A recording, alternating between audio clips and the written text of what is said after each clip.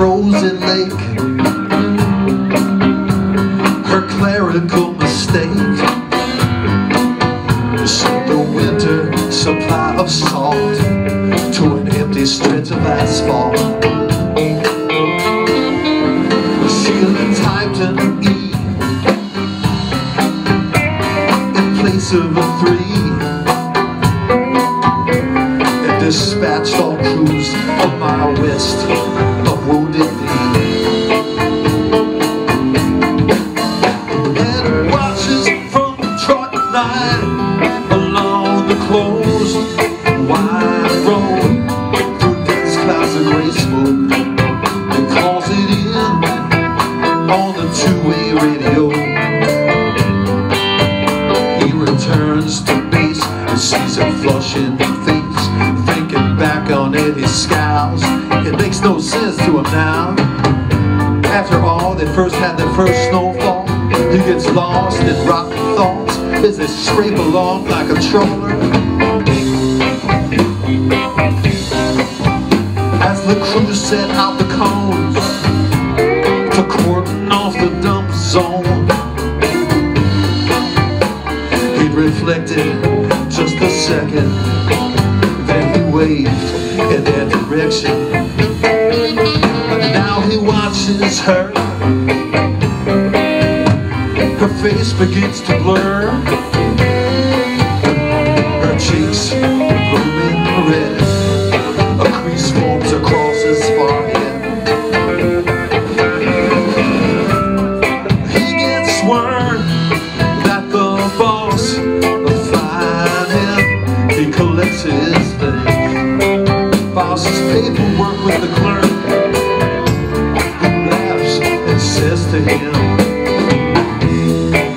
"Baby, what was going through your head when you authorized a global dump?"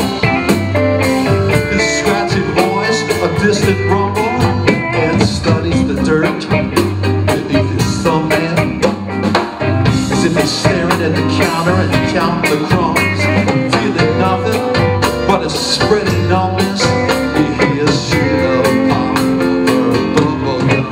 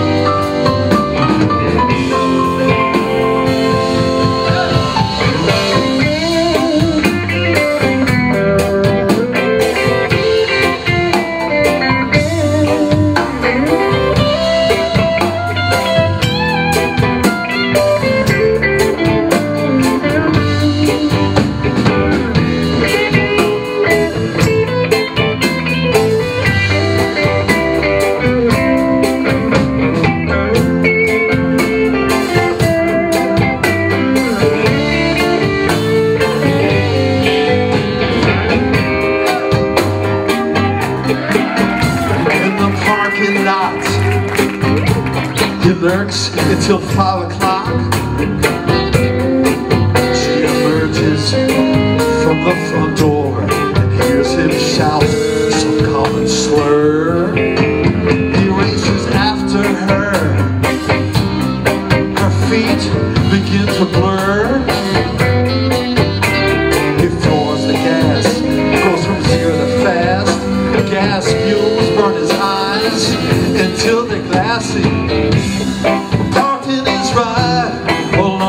soft mountainside, the engine fusses. He crushes his paper cup and cusses at the slope of the bone-wide dust. He pulls away, back onto the freeway. His tires encased in crust. The steel chassis has begun to rust. Ed studies the dirt beneath his thumbnails as if he's staring at the counter and counting the crumbs, feeling nothing but a spread numbness. He hears Sheila